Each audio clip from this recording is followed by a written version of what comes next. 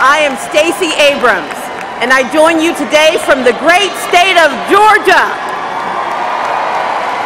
where I am honored to lead the Democrats in the Georgia House of Representatives and to serve on the board of the DLCC.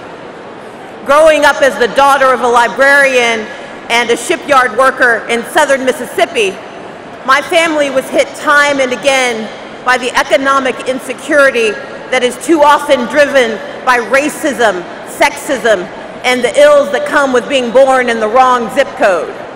Still, every day, my parents taught us, all 6 of their children, to celebrate through service the grace that is America.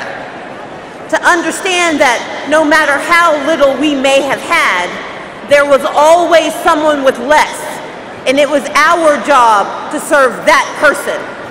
To know that even the most powerful among us, the strongest among us, did not rise up alone. No matter where we start, we all need help. We all need opportunity. And when we succeed, we prosper together. That grace that my parents talked about changes the lives of our families, our communities, our countries, and the fortunes of generations who will follow. Hillary Clinton understands that government at all levels is a profound expression of our common humanity and our shared values, of our aspirations, not our fears. And that is why I am so very proud to stand with this remarkable woman, with the thousands of fellow state legislators, and with each of you as we elect Hillary to be the 45th president of these United States.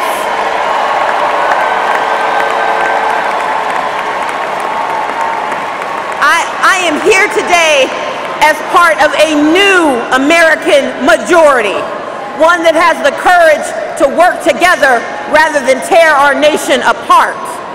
We are the architects of solutions to help families raise healthy children and make a living wage, rather than crippling our economic future and pushing dangerous policies that deny Medicaid expansion and reproductive choice.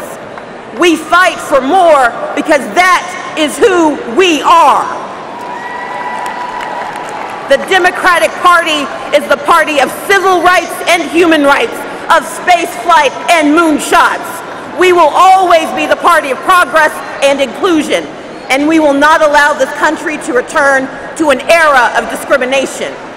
Instead, we will elect Hillary Clinton, a clear-eyed leader who sees the future and races toward it, fearless and bold, because she knows and we know that America is and must always be stronger together. Thank you.